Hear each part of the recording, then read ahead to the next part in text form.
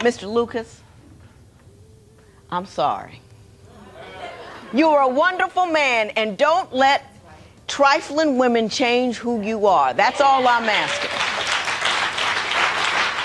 She's self-centered and only interested in her pleasure and her joy and what she wants. She will never give to you, and you have the right to have a woman who will give to you. That's my point of view.